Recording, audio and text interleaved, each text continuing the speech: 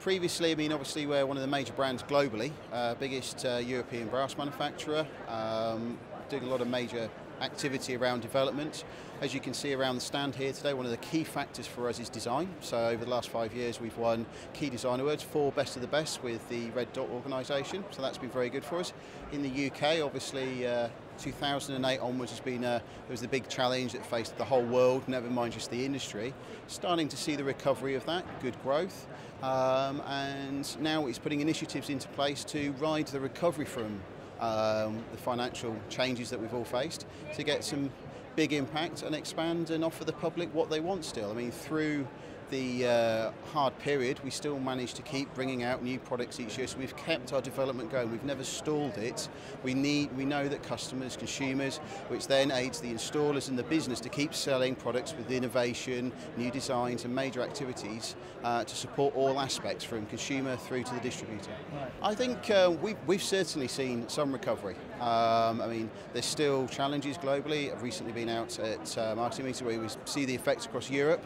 We're all recovering at different rates, but certainly from a UK perspective, we've got a positive outlook. Yeah. Looking at our distribution network, we've recently launched, as an example, an installer club. Now, we've launched that month 1. We've had a significant number of sign-ups, which is showing positive sign. We did some also, as part of the development work for that, we do some work with the installers, question and answer sessions, what do you want, what are you seeing in the marketplace, and we didn't see a total negativity. They seemed, yeah, okay, there's some challenges, it's not going to be totally easy, but they were positive about the future. And one of the things that their feedback was is, as long as we've got products and things coming through that can help us to move forward, they were positive about the future forward. And that's the big impact for me, because they're the guys on the ground, they're the ones who are actually going out, selling our products and putting them into the bathrooms and kitchens for people.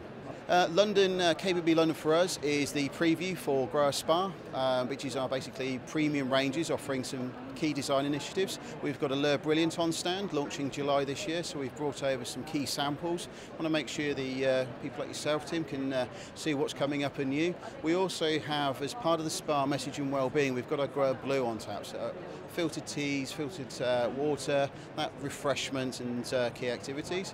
Accompanying Grohe Blue, we have Grohe Red, filtered, boiling hot water, ready to go, replacement of your kettle, to give that clean kitchen that we all like these days. We're seeing more of a minimalist look market coming through, so we've got something to offer that, an all-in-one solution.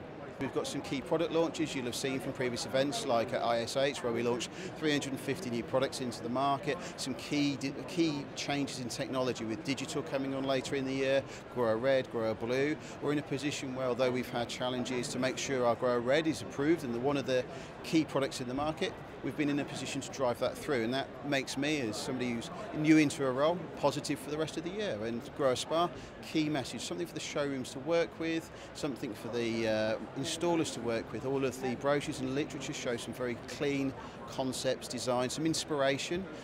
Like things, I mean, other things we've done are the water enjoyment book. All of the major projects we've worked on around the world, some insight into what happened with them, the designs and everything else, to try and give some inspiration. We all want our spa at home.